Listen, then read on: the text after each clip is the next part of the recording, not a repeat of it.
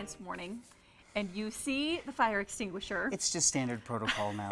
It's fine. We are playing with fire this morning, Steve. Yes. And I hear you get extra points if you singe my eyebrows. No, nobody ever said that. Here's the thing: is that this time of year, I'm thinking about this book called Rocket Boys. Okay. It's a Homer Hickam. This is a classic. They turned it into a story called October Sky, a movie called October Sky. Yes, yeah. And here are these kids back in the 50s who were fascinated about rocketry. And so back then they had a pipe and they're filling it with gunpowder. And so you can kind of imagine, I know, that was a long time ago when we cared.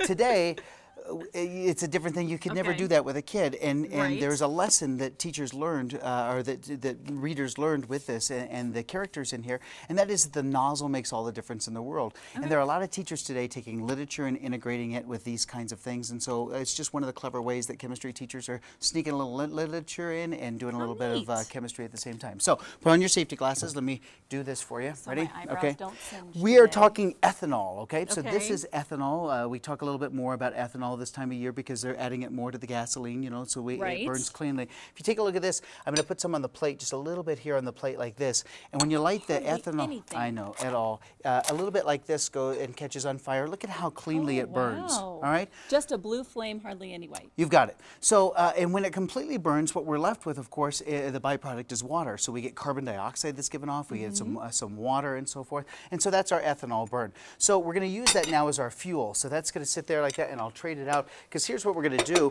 is we're going to use the bottle, instead of a pipe like they used in Rocket Boys, I'm going to use a bottle like this, all right? So a little bit of ethanol goes in the bottle like this. So there's our ethanol, right? And so now we're going to move this around, right? So coating the inside the inside of it like this. So now, here in this kind of environment, we're going to treat this as the rocket, okay? So now, this sits here on the table. I think about right there is perfect, okay? So now, you... I'd stand behind me. Okay, so stand behind me. All right, so Zach, you're going to dim the lights. No, peek around because you want to be able to see it. Here's what happens when we light here. Watch this. Ready? Watch this. Holy cow! Isn't that amazing? So here's part of the problem. See the flame that's there? Still burning on the table. This is what the characters in Rocket Boys kind of figured out. And they figured out that if you don't control the nozzle, you get this massive expanse of all the fuel that kind of comes out. All right, turn on the lights again because we solved the problem. Okay. So in the story, it went something like this. It said that they had to change the nozzle. So I took an old-time cap, like this one here. Did you tell the viewers you don't try this at home? Don't try this at home. This is one of those things that a chemistry teacher does, which is kind of an interesting thing. And for those of us that might not have seen it with a chemistry teacher or whatever, I mean, it's a little bit different. If we put the nozzle on now, now we don't get the flame that comes out, but you get a lot more power, all right? So we're going to hit it right over there, that nice lady that's right over there, all right? Okay. So let's see if we get it this way. All right, so here it is here. Got it? All right, so now watch, no flame on this. No, Zach, you can actually keep it up for me, because no flame, but here, watch this. Ooh, That's awesome. Almost all the way to the desk. See, is that good? So, but now look, no flame. So when you control it like that, voila, you've got it. That is amazing. But don't you want to see the flame again?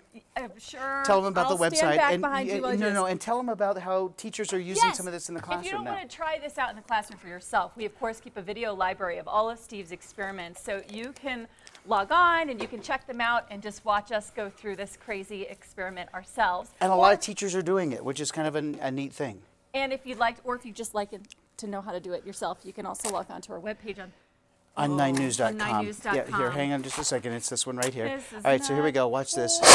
Isn't that just amazing? Gosh. It's like a DeLorean that kind of comes across like that, which I think is interesting. And now kids can understand that Rocket Boys thing, and you can say that you've been edified. Oh, thank you. Right. Thanks for not burning or singeing my eyebrows today, so Steve. nice. I really appreciate it. Okay. Again, find it all on our website on 9news.com on the morning show page. We'll be right back. Here.